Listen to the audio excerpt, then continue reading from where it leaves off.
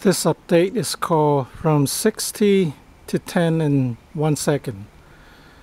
This is my 60 watt panel. It was broken, and with the broken chips I made this 10 or 12 or 13, 14 watt broken cell solar panel.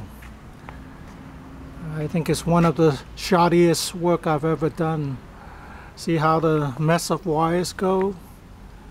It's really not good.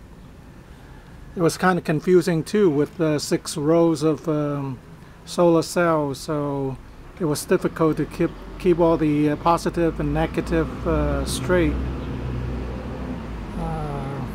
But it works, and I added a little support to it.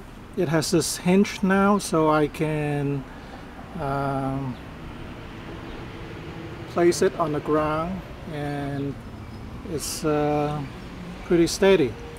Right now I'm just stabilizing it with the fishing wire here, and then I plug the thing into my breaker combiner box here,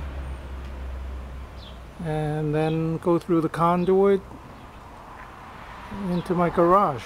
Oh, this is my new weather station.